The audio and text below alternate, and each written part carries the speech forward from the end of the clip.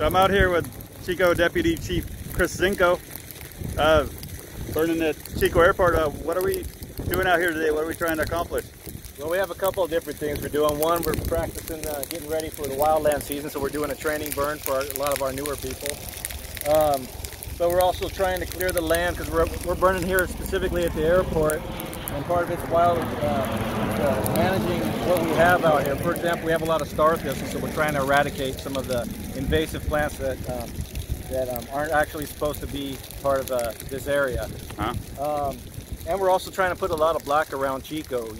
Anybody that's looked at the fire season over the last few years can see that we've had some really bad fires, and one of the things we're trying to do is make our community as safe as possible. And so when we're able to put these black lines around Chico, it helps us to where we're just able to protect the structures. Right, less to worry about from a fire coming down the hill. Absolutely, and it actually slows the progress.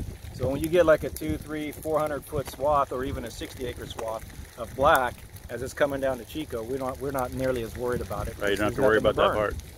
Yeah, so did that give you guys some comfort last year, having the burn in the park? Like when you had the park fire, knowing that you had big burn around Horseshoe Lake? In fact, that's going to be our emphasis on next week, is to get up into the park and do 2 or 3 prescribed burns up there. I would have liked to have done more last year because we eventually had a fire, it was either in July or August, and in all honesty, if we would have been able to get up there and have those prescribed burns, there would have been less damage to the park. All right.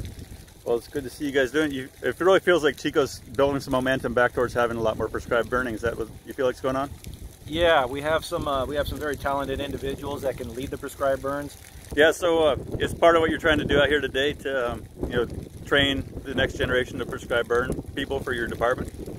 Well, yeah, I mean, not just prescribed burns, but we want to understand conditions when they do go out into the wildland atmosphere, because there's a lot of fighting fire with fire as well. Yeah. And so we want them to, it teaches them not only how to do it, but how to be safe while it's being done. Right.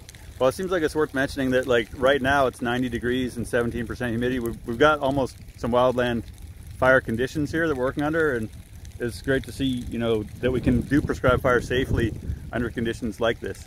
Oh, absolutely. In fact, this is the first week where we hit in the 90s. In fact, you took the last weather, so you know that. And just to get used to this type of fire weather and being able to do this in a controlled environment really is, it's a great idea. All right. Well, thanks a lot, Chief. Glad to be out here with you guys. Oh, glad you have you. All right. Thanks.